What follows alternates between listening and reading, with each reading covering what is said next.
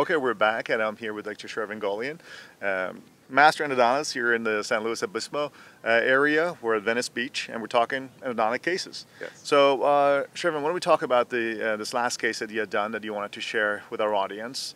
This is obviously a mandibular premolar, a lower left premolar with a crown. It seems to have a pretty funky angulation going on. And so tell us the chief complaint and how you went about treating this.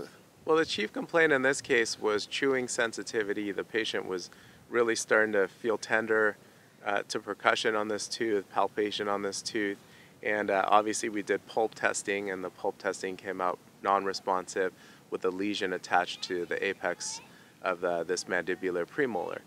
And you know, this is one of those cases where sometimes you wonder, well, is this the foramen overlapping the tooth? I mean, you can obviously see there's a lamina dura that's not intact, but again, it's part of your differential diagnosis to figure out whether this is actually a lesion of endodontic origin or some kind of anomaly in the anatomy of the bone. That's a great point, Shervin, which is why we do all the pulp testing and we don't rely on the radiograph. Radiograph is only one tool among the many we have in order to make a diagnosis, and the real diagnosis has to be based on your pulp vitality test. And as you said, you did all the tests and it was negative. Therefore, you can make a differential diagnosis that explains this to be a lesion of endodontic origin rather than an anatomical one. So what did you do about that? After you made the diagnosis, you proceeded to take a CBCT, and what did you find out? Yeah, you know, and this is the importance of what we're starting to figure out in endodontics is that you can use CBCT on any case to help you with treatment planning. And in this case, it's a case where it looks like a single root on the radiograph. However, it looks like possibly there's a second root on there. So we can explore that clinically once we get inside the actual crown with a microscope. However, it's better if we can be conservative by knowing what's inside the tooth. And this is a case where the CBCT actually allowed us to do a very conservative access because I knew exactly where the canal is located in the tooth, and we didn't really need to go in there to look for a second root. We know that it's a conical shaped root, so we're going to use our CBCT to help us with the access. And so this is the access of the crown. It's right in the center where the canal is located. It's probably 1.5 millimeters. It can be accomplished with a diamond burr, and using the microscope I'm able to locate precisely where the canal is located, and we can see where we didn't remove too much dentin, we didn't remove too much of the crown. I don't have to go look for another canal, so we don't need to make an oval shaped access in this case.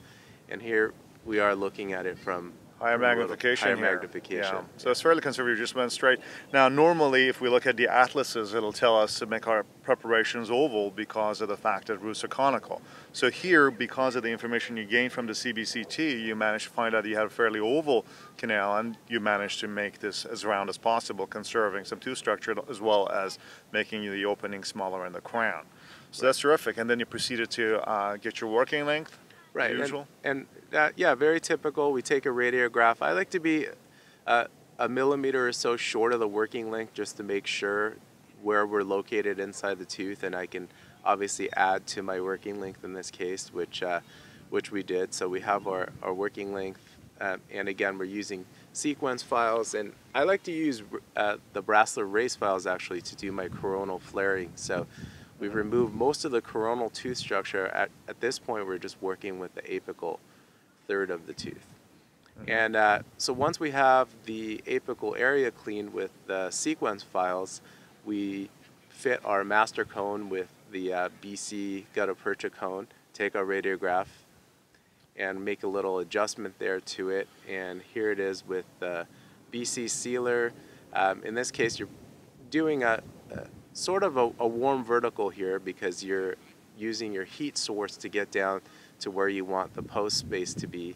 And again, the same protocol. We make our post space, clean it out with an alcohol pellet using a Stropco air syringe, which blows a very light stream of air, or you can use paper points to dry the canal. And then again, we bond the post. In this case, it needed a post because the general dentist informed me that there was a lot of coronal tooth structure missing when they placed the crown, so they were worried that the crown would fall off. So we bond the post, put in a composite buildup and then a composite over that tiny little access that we made.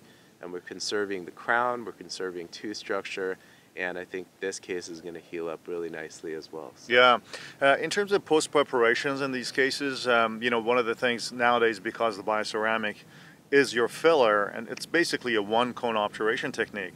One of the things that I end up doing is I try to measure how deep my post is going to go to. I pre-fit the post in advance, and then I notch the gutta-percha cone up to that length, so that you just basically cement a cone, and then you turn the gutta-percha, so you basically sever off that area of notch, so you make an automatic post space. That makes it a little bit easier and quicker. Nice. So you actually make your post preparation, even if you use a post drill in a case like this, you do the post drill before obturation, and then you just notch off your cone and you sear it off at that point. That's a really, really good technique there. And Yeah, Dr. Nassé is always coming up with better techniques and easier ways of doing this, and definitely that's not a bad idea to do. try it out, and look forward to see some of your cases using that technique as well. So as usual, great cases. Now you've just recently started to use this technology, so we'll look forward to seeing more interesting cases from you using this combination of your CBCT expertise and knowledge, as well as the bioceramics. So Dr. Golian, we can contact you via Facebook, I would assume, and we'll put up your Facebook address down there. So Facebook is great. You can email me with any questions. Yeah. And be happy to answer. Yeah, absolutely. And you have, you also, like many of our faculty, are very interested in teaching and sharing your information, which is really a key thing. And nowadays, you know, sharing this information really helps everyone do better around the globe, as well as the ultimate beneficiary being the patients. So thank you again for your time and joining me today. I appreciate it. Thank you. Thank you for coming to California. Absolutely. And we look forward to more content from you moving forward. Definitely. For Vivo Linda, I'm Ali Nissen. I was joined today by Dr. Shervin Golian, endodontist in San Luis Obispo, California. And we hope you found this information helpful.